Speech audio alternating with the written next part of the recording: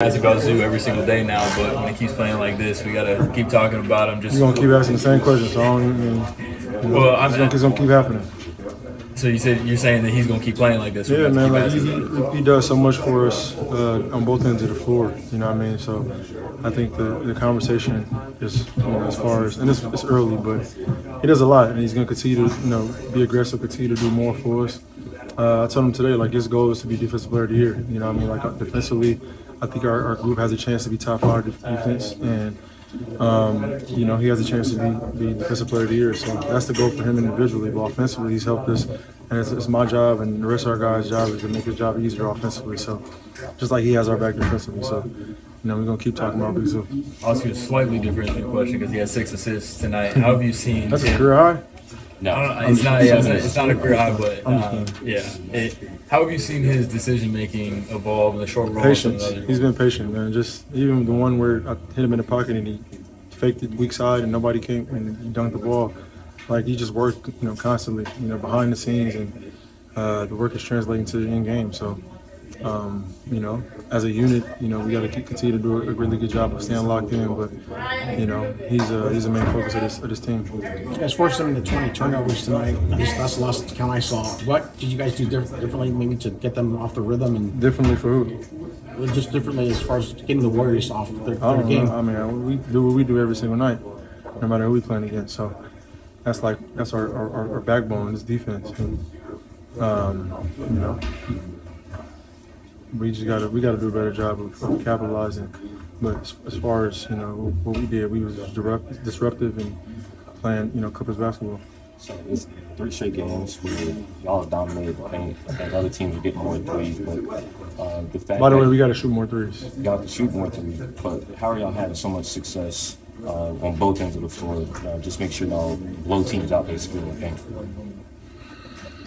That's priority, get to the paint, and when you get into the paint, something good is going to happen to your offense. So I think that's a huge part of my job is getting into the paint and creating a domino effect. But, for all of us, is getting into the paint and then generate a really good shot. And once the shot comes up, if we got a chance to offensive rebound, then we do it. But if not, we get back in transition, set up our half-court defense, and do it again for a full-quarter game, and we'll live with the results. But we go double digits, they go on a run, which we expect. It's a game of runs. We're on the road. Keep our composure and close the game. James, you guys won 2 of your 3 games, close games. What does it say about this team being able to win these games like this? There's gonna be a lot of those this year. We don't want them to be. We want to blow teams out, but this is the NBA. It's the best sport in the world. So it's a lot of talent in this league, and just finding ways when it's fourth quarter and it's under 2 minutes or whatever the case may be, we find ways to continue to execute, get up a good shot, and then set our defense up. So the more times we can do that, the better we'll give ourselves a chance of winning games. If you guys finish opening night a little bit better, you guys are probably 3-0. Yeah, we'll be 3-0. Yeah. Do you feel like you guys are surprising people? I don't know. Who cares? We focus on what we got going on in this locker room, and our organization.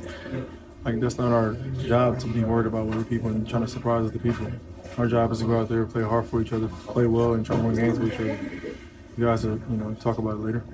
James, on a personal note, language you've used over the years a ton is that you want to play basketball at the highest level and compete every night. Yep. So to have done that 3 times in 3 opportunities, how does it feel to you? It feels really good, it feels like in my comfort zone, and so, obviously the Suns game at home is one that we can't take back, that we feel like we should have won. But other than that, I think, my natural, leadership and playmaking role, scoring role, and everything else is where I feel the most comfortable. And, so I just got to continue to lead this team and do the things necessary.